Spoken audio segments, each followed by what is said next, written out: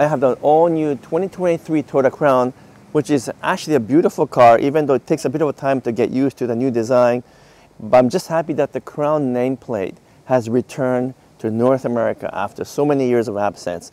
But what I wanted to ask you today is whether you like this new blackout two-tone treatment. We have the full blackout on the hood here, and this contrast carries onto the roof here, which has a sunroof below here as well, and then goes all the way to the back to the trunk, and even a little bit of blackout trim right here on the pillar as well. So you get a bright red in this case, contrasting with the black treatment. And I actually really like the design. It's very different and certainly not anything like the Crown used to be. But do you like the design, and do you want to see more of this type of two-tone treatment in the future vehicles? I'm kind of curious. Let me know in the comment below.